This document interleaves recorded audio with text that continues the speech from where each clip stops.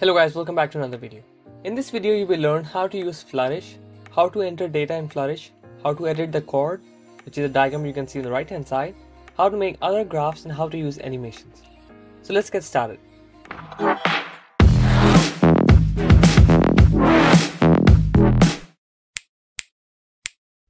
Let's go to Google Chrome. So in Google Chrome just type Flourish. Once you're done, the first result that will come is Flourish Data Visualization and Storytelling. Just click on this one. Once you open the Flourish Studio, it will look somehow like this. So you can just get started for free. For if you are new, if you haven't signed in before, you can just click on sign in over here, enter the details that they ask for, and then you can just then you can just start using it. For example, now if you are a new user, you have to sign up. So let's see which information that you need. So currently I am already logged in, so that's why it doesn't show you anything. So I'm just going to proceed with this part and will show you something that we can do in Flourish Data Visualization. So without any confusion, I'll just take you to the main Flourish portal, or just say Flourish dashboard, where it shows you what kind of different graphs that you can make. For example, starting from line, bar, and pie charts, you can see there are different options available over here. For example, you can also make area chart, stack chart, bar chart. The only difference between this one and Excel is that it provides you more vibrant colors and also looks more attractive. And another thing is that you can also make these graphs and you can also use them in your websites, or you can also use them as a video or a storyboard, or you can also use them in your PowerPoint slides or whatever you like. So the next category is the projection map. They have different options. I'm not going to go in the details for these ones. I will leave it on to you. You can try and visit the website and you can try how does it works. But the main thing which I'm going to show you is related with the chord diagram. So I'm going to just move toward that part soon. So as you can see, if you want to make a scatter graph, you can see different options: basic scatter plot, bee swarm. Interested in 3D mapping, you can also have available option for 3D mapping. You can see if you want to make animated points, regions, or some specific region, or you want to show as a hex map, whatever you want, you can easily do that. Then comes different types, which is hierarchy, which includes the hierarchical bars, the pack circles, radial tree, and then comes the bar chart, which was really common in the previous time, or in a few days back. I will show you this one, bar chart 1, and then we will quickly move towards the other part. And for today's video, we are going to focus on this part, which is chord diagram. So let me just quickly take you through this bar chart. I hope you guys might like this one because this is the video, this is the part where a lot of people are interested to know how to make a visualization in terms of bar chart. For example, if you have different data, now you can see that it's moving from time to time from 1970 up till now, I think 2016 over here. As you can see, now the data is moving, and you can see this is all animated. So this is working based on data which you can see over here. So right now you're currently viewing horizontal. If you want to change vertically, it will automatically change dynamically towards the other orientation. So as you can see down over here, you can see there's a graph. You can also quickly move it towards anywhere that you like. So it all depends on you. So I will leave this part on to you. You can try and you can see how different things you can do in this one.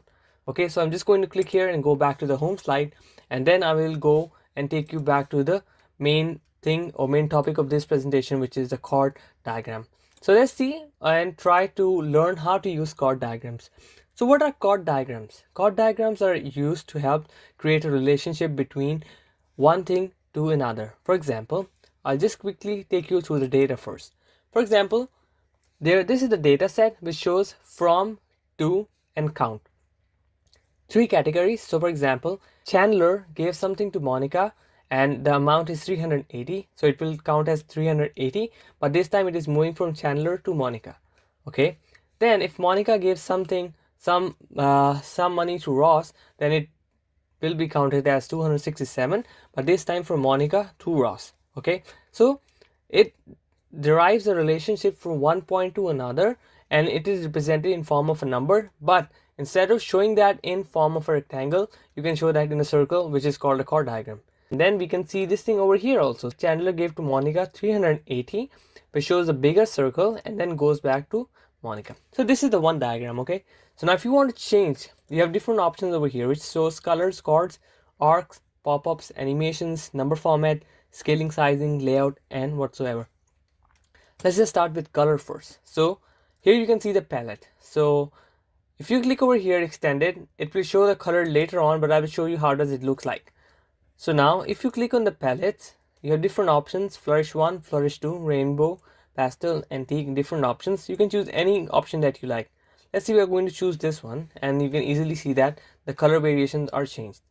Now if you want to change another one, let's go with this one. You can see the color changes, and now I'm going to choose the one that we are going to use, that we were using before. Now chord color mode. So if you want to show as a gradient, that means it will be stronger at the starting, and then it will start mixing towards the end part over here. But if you want to say that larger end, that means the one which has a greater value will have more darker color than the one which has a smaller one. So let's see here. If you click over larger end, you can see that the larger end has a bigger larger end dominates, because this is 403 and this is 374. That means Joey gave more amount to Chandler. Similarly, if you see Chandler gave 380 and Monica gave 454, you can easily see Monica's color was dominating. So if you want to say the smaller end, that means the one which has the smaller end will dominate. Okay, so let's make it gradient so that's evenly distributed. Now let's go towards the chords. So now this is the chord opacity. Opacity means defines the color strength. So if you define as 0.65 or 0.55, that means you are reducing the color of the chord. You can choose whatsoever you like. If you want to have dark colors, you can choose like this. Let's go towards the arcs now. So arc, once you change the color, you can see what happens. So this part, which is the arc part, is increasing in width. So decreasing in circumference. Now if you do like this, it will reduce furthermore. So I think this much looks better, so you can keep this one.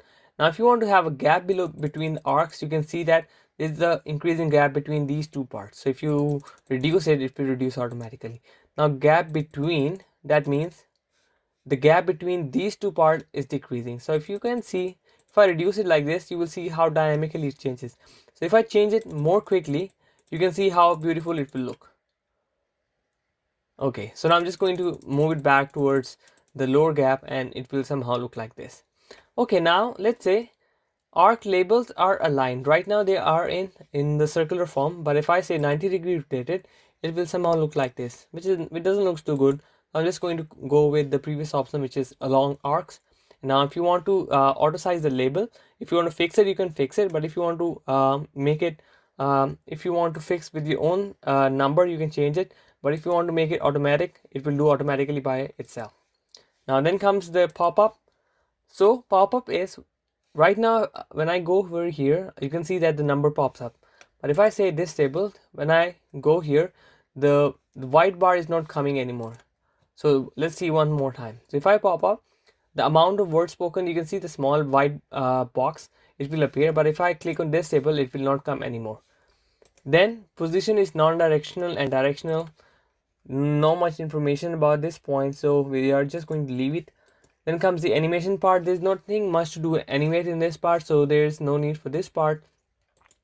Then comes the number format. So in this point we have numbers like this. So if you want them to be separated in a decimal or with a comma, you can use it. If you want to use some different format, you can also use it. So it all depends on you, whatever you want. And then comes the scaling and sizing. So chart scale, something is right now is 1, and if you decrease the size, it will become more smaller. Okay, and eventually it gets lost. So you can increase it like this and make sure, so 1 being the largest and 0 being the smallest. So if you increase more than this, it will not, because that's the highest number. And then comes the layout, which is the main font. If you want to change the font, you want different fonts, something like this. I think I prefer use a Source Sans Pro. That's look much better. If you want to change the background color, so color is on right now, it's white. Now if you want to change this color and make it some other, you can see how it looks like. I prefer to keep a white color, that's more professional. If you want to change, you can also change. If you want to have an image in the behind, you can add an image in the backside. Either you can add a URL, copy a URL of the picture that you want and paste it over here, and it will work automatically. I think this is about it. I will leave the rest on to you guys and see and explore how do you want. For example, if you want title, you can just type chord diagram just for this instance, and you will automatically see it will come on the top. If you want some other titles or text followed by a chord diagram, you can also type in whatsoever you like, so it will come as a header. If you want some information in the footer, you can also type something and it will automatically come, so for information and details. And accessibility, screen reader mode for main visualization. So if you want to use these parts, so it depends what kind of function are you using in this particular diagram, so it completely depends on that. Okay, now it comes to the exporting part. So once you click on exporting part, you can click download as an image, but in order to embed this in your website, you need to purchase, or you need to get premium services. So for that, if you want to download image, you can just simply click here, download image, write a name, let's say this one. If you want to increase the size, you can click over here and then click on download. So once it's downloaded, let's see how it looks. Here it is. So there's no watermark, and the good thing is that it looks really nice. And so once, let's zoom in a little bit and we can see the strength of the colors. It's not bad for a free diagram. You can just make your diagram any way you like, and it's really easy and convenient. And now the thing comes, the data, how you can edit that. You can easily remove the data that you want. For example, right now it has a lot of data. I'm going to, let's say just going to keep 20 entries. If I delete these entries and I go into preview again, it will automatically sort these out for me. So that's pretty much good. We don't have to work a lot. We can just change simply one data and everything works fine for us. Okay, so this is one part. Now let's just quickly see another simple example and just see what we can do with these kind of graphs in Flourish. Okay, so let's go with a pie chart. Let's see how does a pie chart works. Really easy and simple. All the information is given. You change something and you will easily see what is happening. So that's the beauty of this Flourish diagram. You can easily see what is going on in your diagram right away, and you don't have to worry much about it. Now let's just go to the bar chart first. So these are the years, column 1, column 2, 3 and 4. These are different categories. So here you can see in the data, it shows labels or time. Okay, so if you want to show which one are your labels, you can just classify them with the name on the top, that is A. So you can see over here they have written A, that means these are our labels. So now come the values. So if I say B to C, now let's see what happens. Okay, so this is the preview section, and you can see that now B to C is 2 columns are highlighted automatically. Now go to the preview section. Right now it's currently single chart. Now if I click on grid of charts, you will easily see 2 charts coming in the diagram. Okay, so now height mode is fill space. You want to cover the whole space, or you want to keep an aspect ratio, not too big, not too small. That's why you want to keep it like this. You can also decrease something size over here, and it will automatically adjust for you. Okay, so this is one thing. Now the sorting mode is data sheet or value. So it will sort based on the data sheet or based on the value. But now this is the pie chart, so it doesn't matter whether you sort or not. But if you have a bar chart or if you have a column chart, then these values, these categories do matter. I'm going to leave that part to you, and will let you explore more things in Flourish diagram. If you have any confusions, and if you still don't understand how to do anything, how to make graphs, you just have to use your own data. You can put your data over here. You can make graphs in a quick moment, and you can easily edit that. And the good thing is that whenever you are done with the graphs, this file is going to be stored in your projects, and you can easily access them anytime. I hope you guys like this video. If you haven't watched my previous videos, do watch them. And if you have any comments, if you have any questions or queries, do leave your comments down below. Till then, take care. Allah Hafiz.